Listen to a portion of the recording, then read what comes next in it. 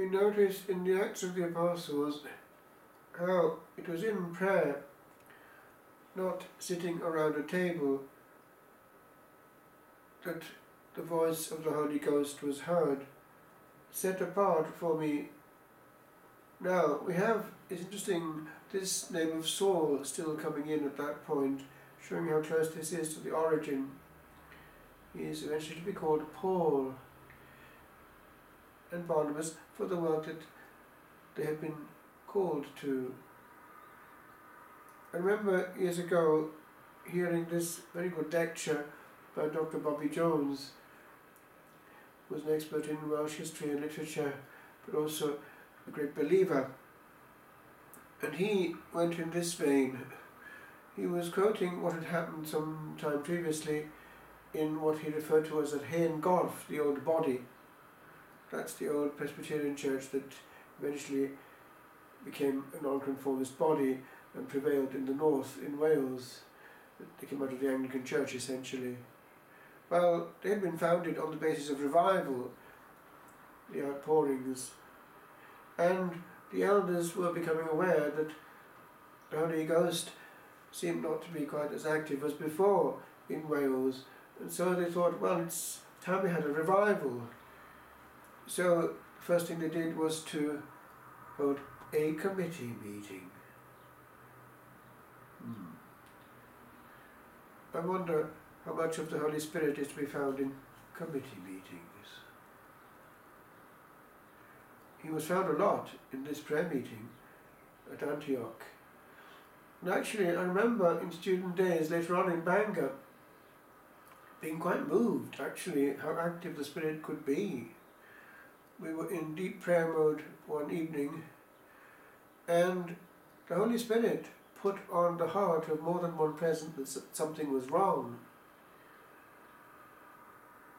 One person in the deep prayer going on said that there was an image of something white with red in the midst. And immediately a girl in another part of the big room said, "I'm getting it too. And this white is a bit of hospital linen, and the red is the blood of an aborted baby. Somebody in this group has had an abortion." And it turned out to be the truth. Now that wasn't a meeting around a board or a commission or a committee. It was availability. Availability is the key word in the service of the Lord.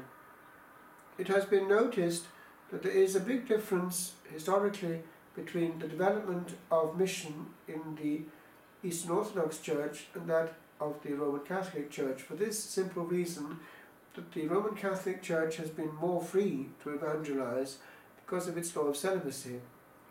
It's more difficult to be free when one has a large family in tow. And so that availability was totally there. It was also there in the great new orders of reform, like the Jesuits, insofar as they worked on the will in such a way that there was no personal will. One espoused not only the command, but also the motive, the reason. And there was complete availability, la sainte indifférence, holy indifference.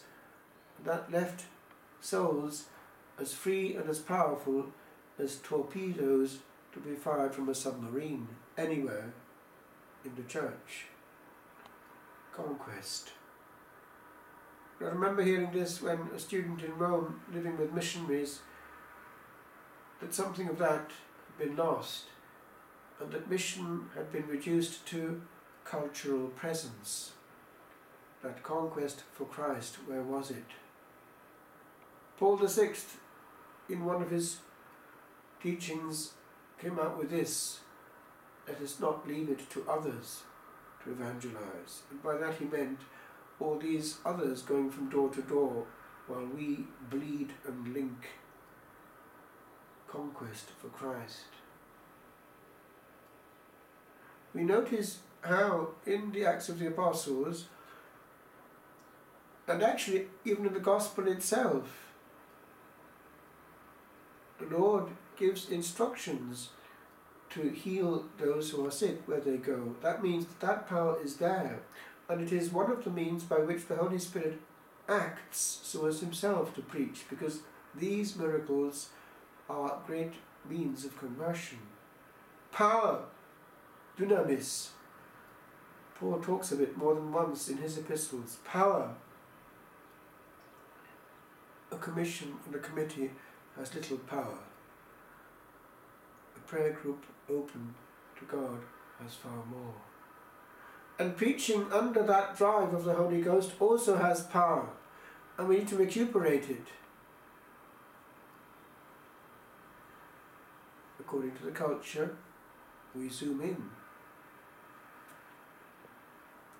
This is the memorial of two great missionaries, Marie Grignon de Montfort, who gave us the true devotion to Our Blessed Lady, that great Tractatus, which John Paul II espoused by taking the name of, or the motto, Totus Tuus, all yours, that is Our Lady's. And also, about a century later, Saint Pierre Chanel, a great missionary who became eventually a martyr and is much honoured in the area of Oceania. It's also in the Old Rite the feast of another great preacher, but also mystic, Paul of the Cross, founder of the Passionists, who gave so many missions, popular missions all over the world, always with Christ crucified, as in the case of Paul, at the centre. They had power because they were based in prayer. Indeed, before being ordained, Louis Grignon de Montfort was given an awareness that he had to found. He founded not only one missionary order, but I think two.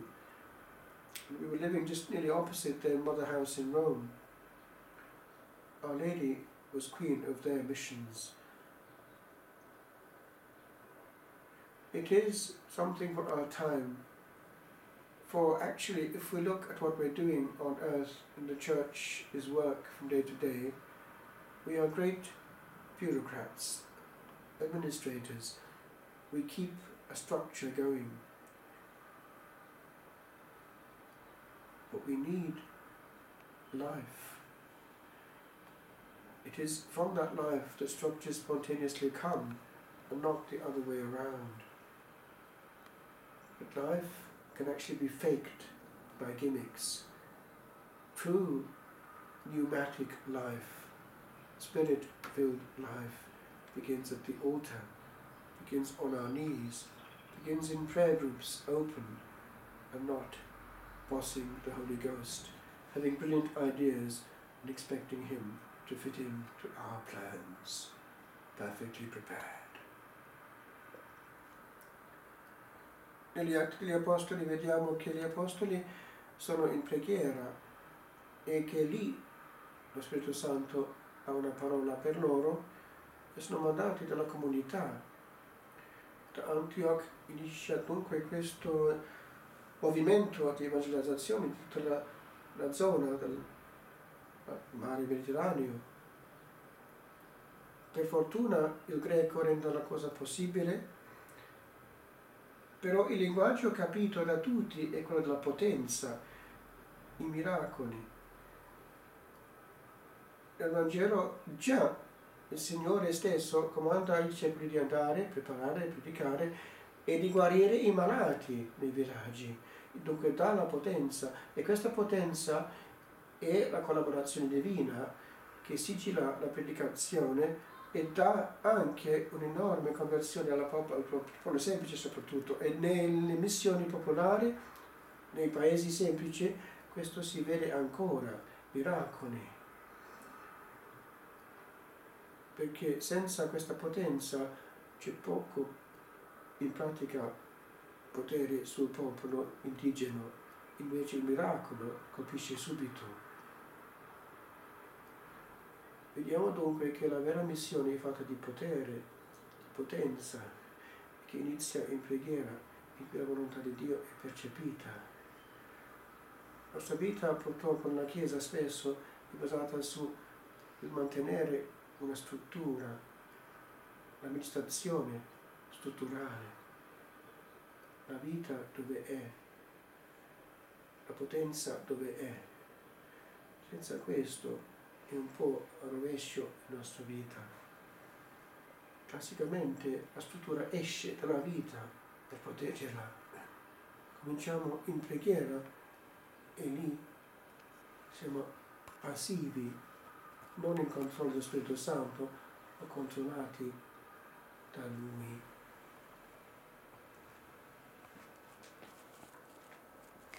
Cristo è risorto, alleluia, vinta ormai la morte, alleluia, canti l'universo, alleluia, un canto di gloria al nostro